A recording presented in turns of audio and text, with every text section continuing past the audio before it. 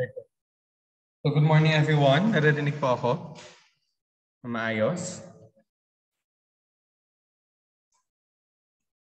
Naririnig po ako na maayos? Yes, please, sir. Okay po. So welcome to Business Finance, week 1 of our fourth grading. So ilang linggo na tayo kasi mauuna naman kayong grade 12 na mag-exam dahil kayo ay graduating.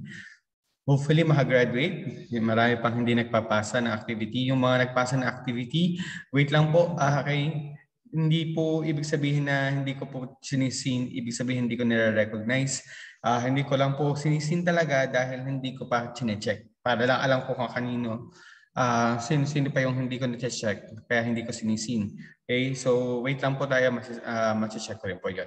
Okay, so for today, I'll be having our new topic. Our new topic for today is value of money. Pag sinabi natin value of money, so ano yung halaga ng pera mo? Okay. So paano ba nababago ang halaga ng pera in terms of business finance? Definitely, nababago ang halaga ng pera lalo kapag atin po itong in-invest. Technically, your 10,000 might depreciate kung nalugi ang atin pong investment and pwede naman siyang lumaki kapag atin pong in-invest at naging tama yung investment natin. So, ibig sabihin, from the original price now, maaari siyang lumaki o maaari siyang lumiit. Depende sa interest na makukuha natin during the investment. So, ano ba yung tinatawag nating interest? Interest is the common and the primary factor when you invest or borrow money from a financial institution.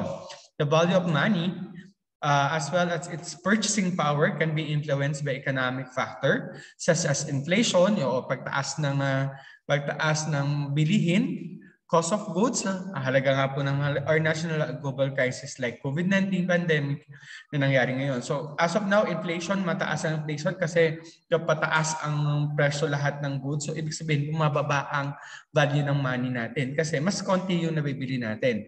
Okay? Due to such reason, interest is computed using the present or future time value. The concept of present and future value considered the following: principal, interest rate, and time period, which is PRT. Nagkaroon na po kayo ng business math at general mathematics nung grade 11? Yes, po. Apo. And hopeful ako na na-discuss na sa inyo ang interest sa general mathematics. Tama ba? Nag-discuss kayo ng interest? Parang hindi nyo masagot Okay, so there are two kinds of interest that we have. We have the simple interest and the compounded interest. And yun lang yung babalikan natin for today. So how do we get the value of money after simple interest rate and after compounded rate? So let's start first with a simple interest rate. Okay, so the simple interest rate is a product of principal amount multiplied by the period interest rate, which is written as I equals PRT, which is interest is equals to principal times rate times time. Please take note of that. I equals PRT. Interest is equals to principal, rate, and time. So, ibig sabihin, from the principal, kapag nadagdagan mo na yung I mo, which is your interest, P plus I, or principal plus I, equals your future value. That will be your future value. Idagdag na natin yung interest from the present value. Okay? So, katulad po nito, example natin, Dinalulugi Corporation deposits 100,000 in a BCO bank with an annual interest rate, 10% annual interest rate, which is just an simple. After 1 year, it becomes 110,000. 100,000 is the principal. Sabi nga natin, ang nilagay natin ay 100,000 as our principal money na ipinasok natin sa bangko. Umandar ang 10% 10% rate annually, and after 1 year, tumubo siya ng 10,000. Okay? Which is the 10% of our 100,000. So our future value now is 110,000, and thus the peso today will increase in the future because of the interest. So pakita lang natin how it become 110,000. So let's start first with computing our interest. Sabi nga natin, interest is equals to PRT, principal times rate times time. Diba? So our principal is 100,000. 100,000 times our interest rate is 10%, which can also be written as 0.1, 0.10 or 0.1 na hopefully marunong tayo mag-convert into percentage to decimal. And sabi natin, after 1 year, so this is our time. Okay? So 1 is 1. So that is 100,000 times 0.10, 100,000 times 0.10 times 1, that will become 10,000. So ibig sabihin, our interest is 10,000 at a simple rate, and our future value now will be principal plus interest. So that will be 100,000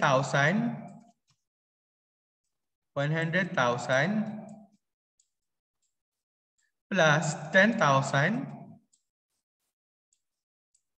So our future value is 110,000 pesos. Clear po yun? Kung paano nangyari? Yes po, sir. Yes po, sir. And hopefully maliwanag po siya. No? Okay. So any question with this? Wala po. Wala naman po. Let's have another given. Okay? Yan. You have an excess money after the holiday seasons amounting to 5,000 pesos. You consider depositing it in the bank. The bank offers you a simple interest rate, which is 12% per annum. If you deposited your money 9 months from now, what is the future value, and show your computation?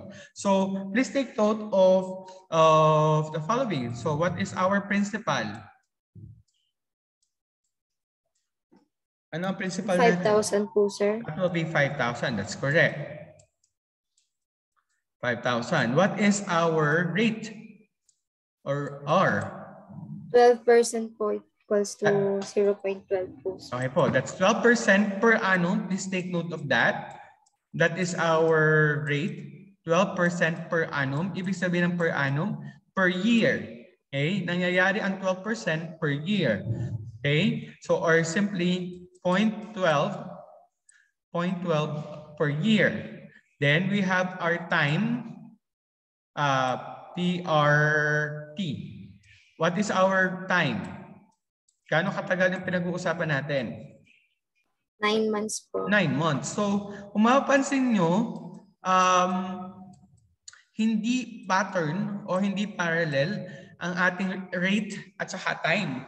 Kasi ang rate natin is per year, while our time naman is months. So we have to change the time into year. Okay po, paano natin gagawin yon? So ilan bang months meron sa isang year? 12 po. There are 12. So kailangan natin i-change yan. So ibig sabihin 9 out of 12. So or simply 3/4. 3/4 year. Okay? 3/4 year lang to. Hindi pa siya nakabuo ng isang taon. So, kailangan natin i-change kailangan natin sumunod sa rate. Okay? Yun ang susundin natin, yung rate. So, this is 9 months. So, I changed that into the year, and it means 3/4 year or 0.75. Okay? So, let's solve first with the yung interest natin. Yung interest natin is 5,000 times our interest rate, which is 0.12, times our time, which is 3/4, can also be written as 0.75. Tama? 0.75. So can you please compute for our interest? If you have a calculator, do that. Ano pa? 450 po. 450. Yan. So our interest is 450 pesos. But the question is, what will be its future value? So your future value will equal to 5,000 plus 450, which is our interest. So our future value will be 5,450.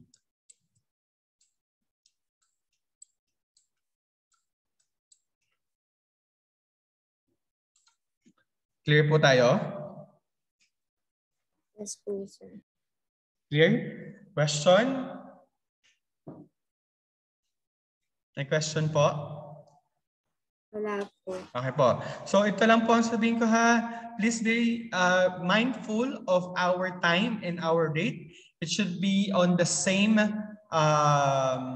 amount, unit of time. Okay po kung monthly. Okay po kung semi-annually, it means every 6 months. Quarterly is every 3 months. And we have per annum, which is every 1 year. So kailangan natin i-pattern doon. Ano po? So clear natin to. Let's have the next one. So when we talk about naman compound interest, the compound interest is computed for both principal and interest as accumulated in prior periods. This is the difference. Pag sinabi natin kasing simple interest, from the idea ng, kunyari, ngayon,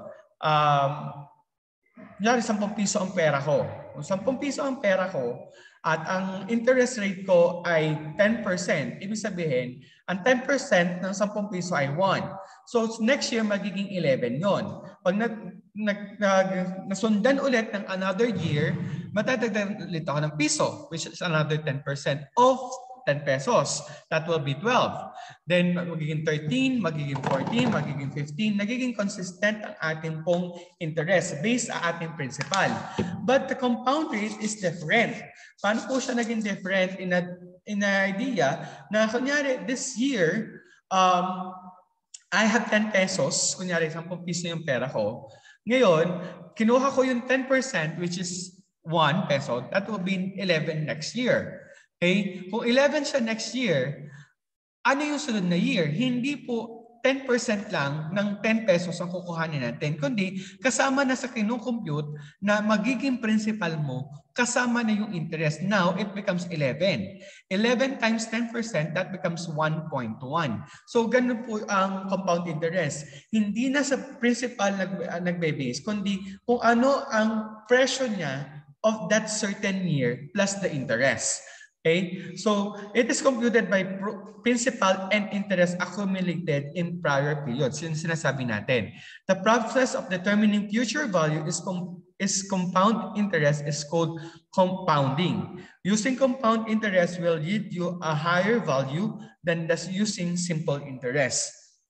Let's have an example. Okay, the ABC deposited 100,000 in BCO for 2 years with an annual interest rate of 10,000. On its first year, it will earn 10,000 from the principal, thus becoming 110,000. And in the second year, it will earn 10% interest from 110. Kung mapansin nyo, hindi na 100 yung naging basis natin ng 10%. Kundi yung 110,000, which is yung value yung nakaraang taon, which is the 100,000 plus 10,000, which is 110,000, yun ang kukuhanan natin ng 10%, that becomes 11%, 11,000, kaya siya 11,000 plus 110,000, that becomes 121,000. Kung magkukontinue pa siya next year, So, ibig sabihin, yung 121,000 na, ang kukuhanan natin ng price value ngayon. That's 121,000 times 10%, that would become 12,100. And kapag yung pinagdag natin yung 12,100 sa 121,000, kung ano makukuha doon, yun ang dadagdagan ulit natin ng peso. That is what we call compound interest. Okay? So pakita lang natin kung saan pinagdaanan niya. Okay? It started with 100,000. With 100,000. So i-compute natin by simple interest. By simple interest.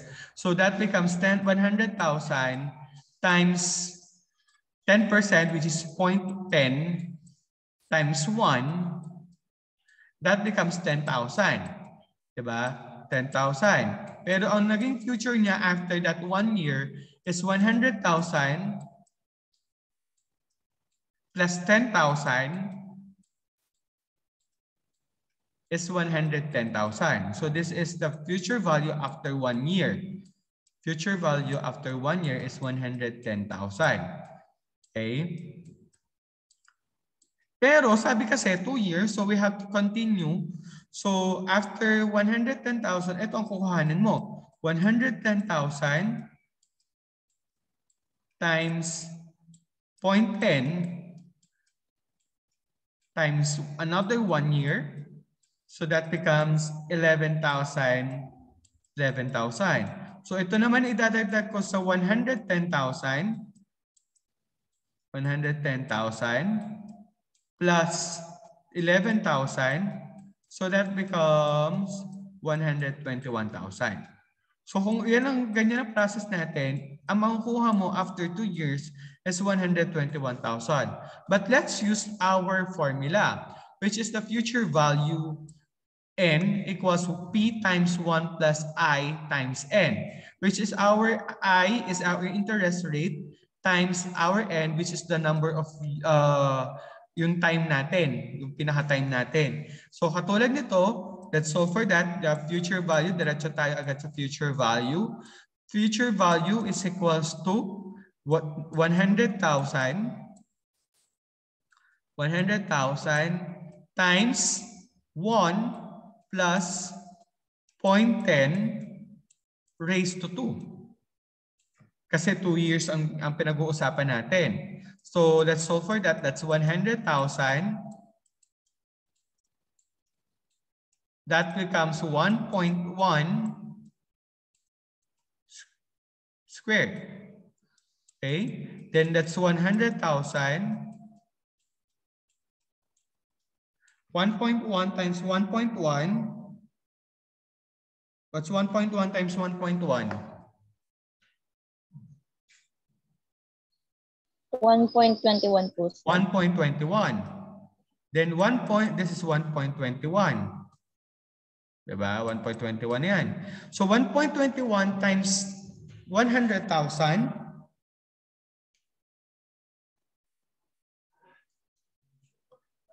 So that becomes 121,000 pesos. Pareho lang. So this is a shortcut.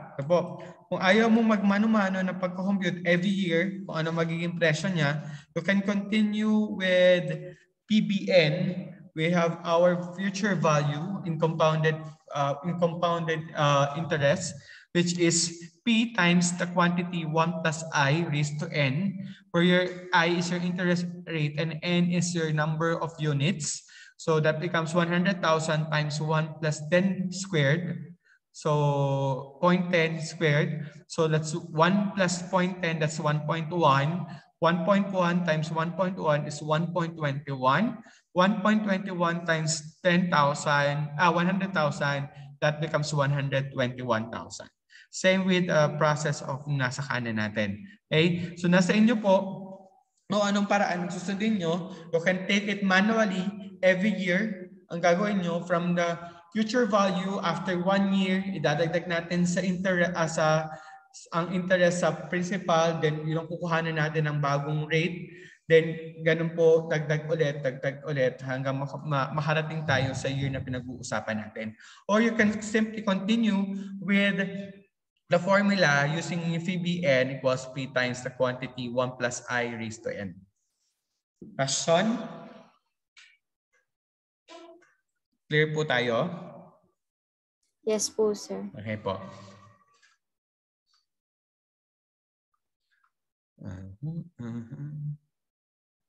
Clear ko lang to.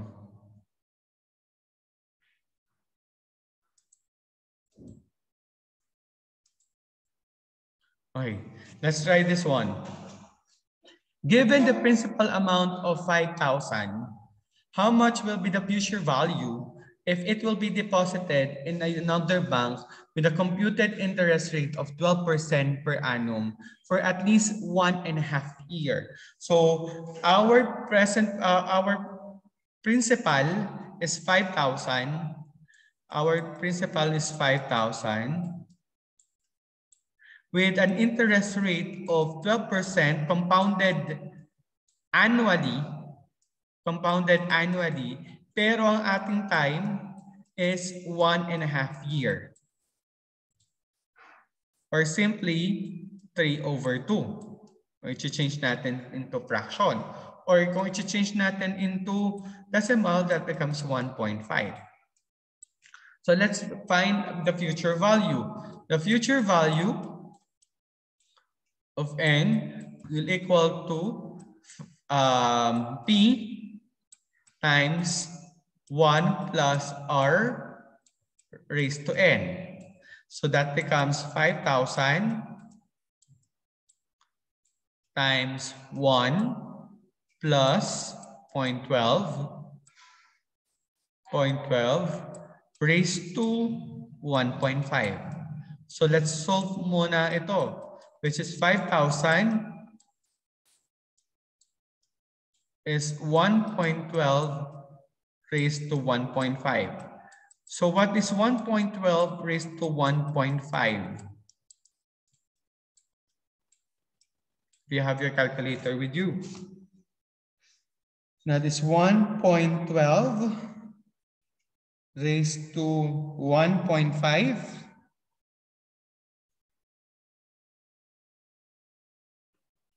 Yan. Pwede na natin siyang idiretso at i-multiply na natin siya sa, kasi medyo malaki yon, it will be 1.1852965, kung ano man yan, 258,658,736. Okay? Itatimes natin siya ng 5,000. So, doon tayo sa normal naman. So, the future value will be 5,926.48 pesos.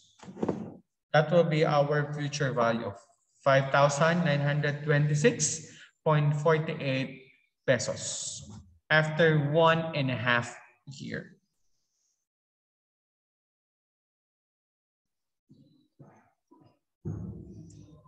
Clear po tayo kung ano nangyari? Yes po, sir. Okay po. Definitely, it's a must that you use scientific calculator here.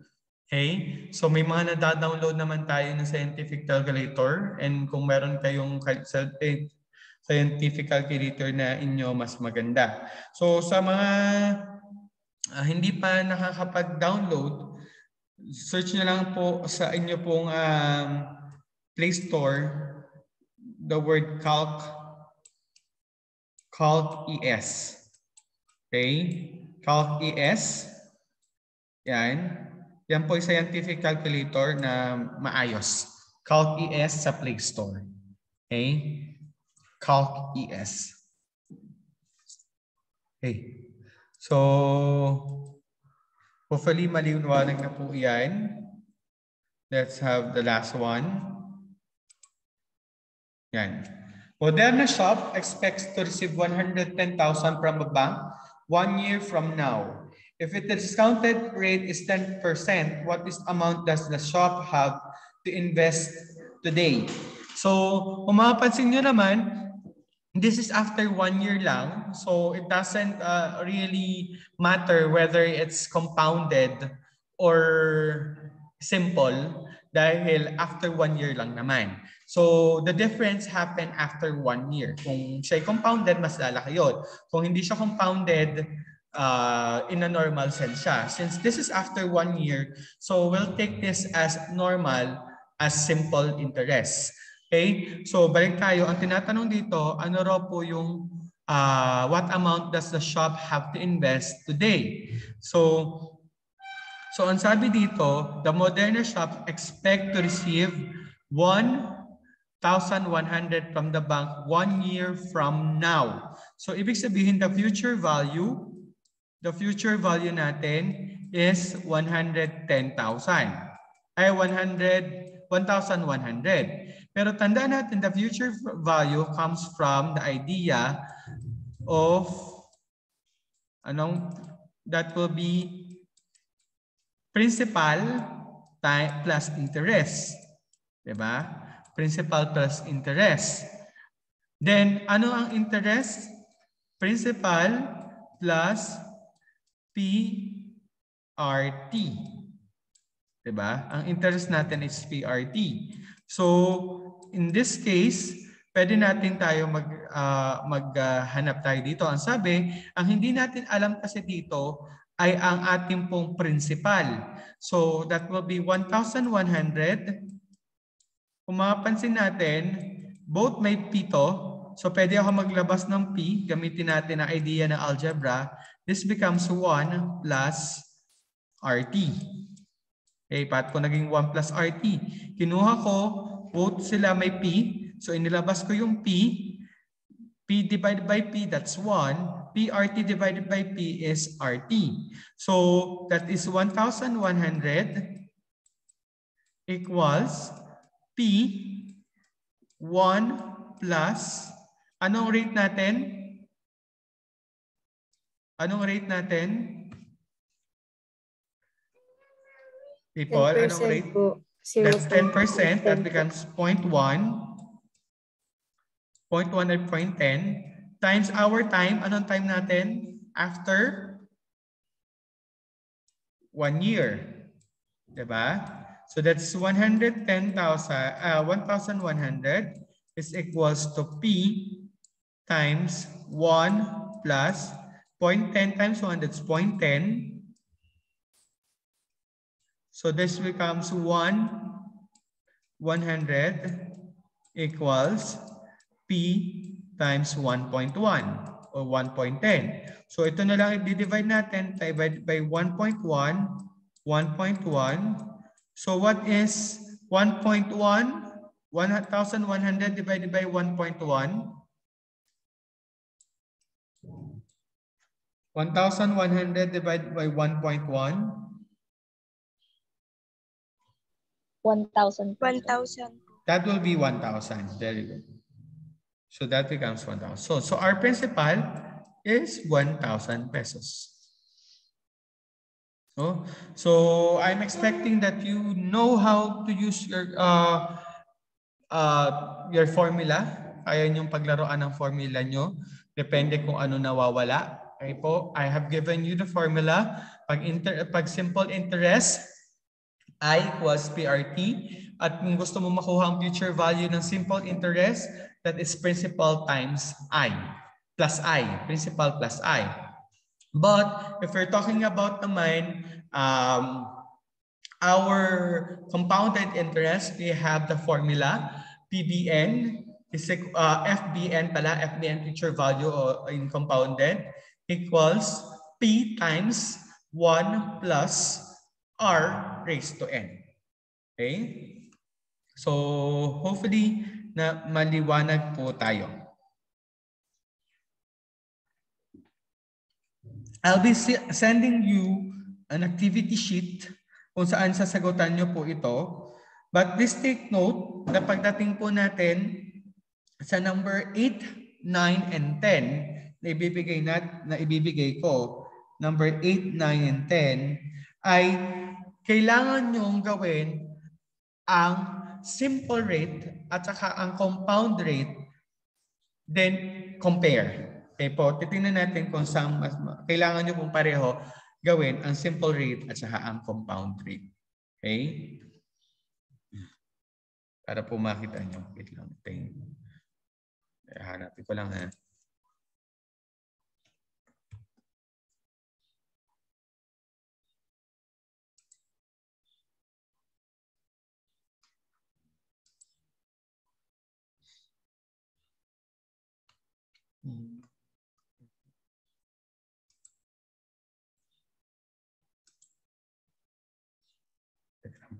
Hanapin ko lang yung activity. Ito. Let me share screen. Okay. So ito yung i-compute natin. Nakikita po? Yes, please. Yan. So from 1 to 7, yan. So nakalagay naman dyan whether it's simple or compounded. So isa lang po ang gagawin natin dyan.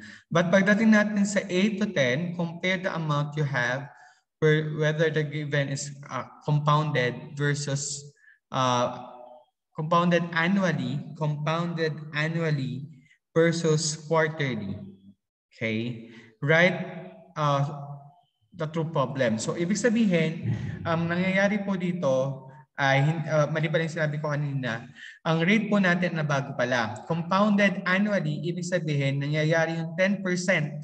Nangyayari yung 10% every year, annually, or ang isa nyo pang gagawin ay compounded quarterly. Ibig sabihin, dumalaki ang presyo o dumalaki ang price o makukuha niya yung 10% every 3 months. Okay po, kaya po quarterly. Every 3 months lalaki. So ibig sabihin, if you have your 5 years here, so ilang 3 months yun? Sige nga po, may ilang 3 months sa 5 years? So ilan yung N mo doon?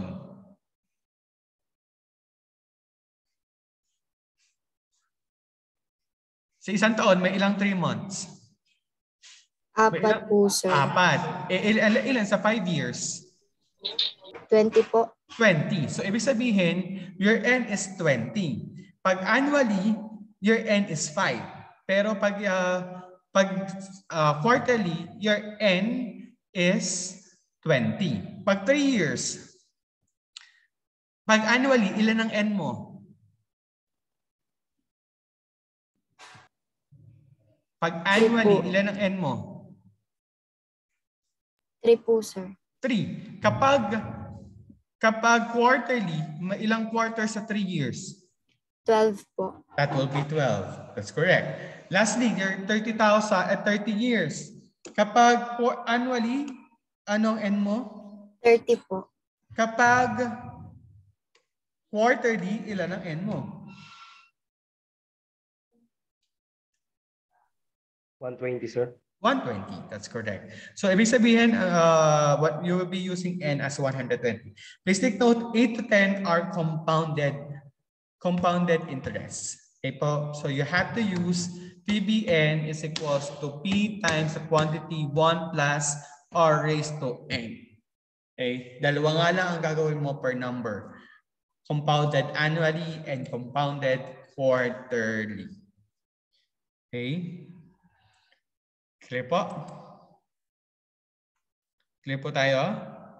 Question? Do you have any question? Wala na po, sir. Okay po. So, I'll be sending this to your group. So, thank you for attending, everyone. Bye-bye po. Thank you po, sir. Thank you po, Salamat sir. po, Goodbye sir. po. Bye. Thank you po, sir. Bye.